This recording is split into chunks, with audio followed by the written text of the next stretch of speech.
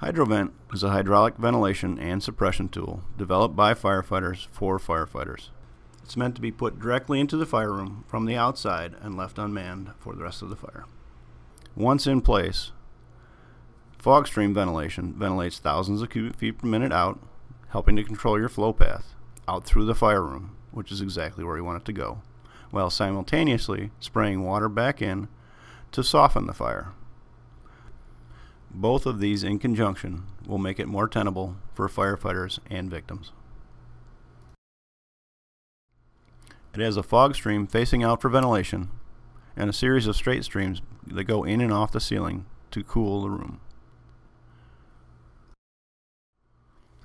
For this test burn, we used 2 cargo containers in the shape of an L. We had a window on the right, the burn room, and 2 man doors. The window is the ventilation opening. The man doors are the entry point for firefighters where they would make their attack.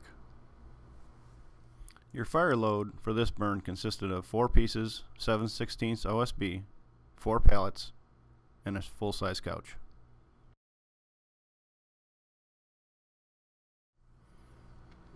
We have an overhead view, a drone view, of this next burn. 3 things of importance to watch here: the amount of smoke being pulled out by Hydrovent, the color of the smoke going from dark to light, signifying suppression.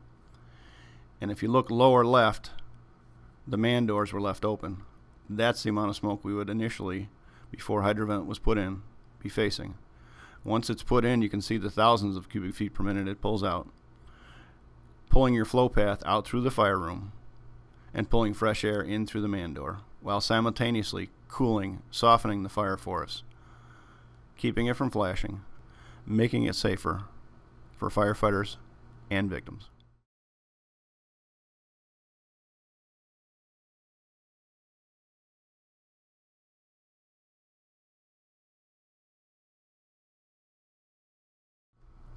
Same burn, 4 camera angles.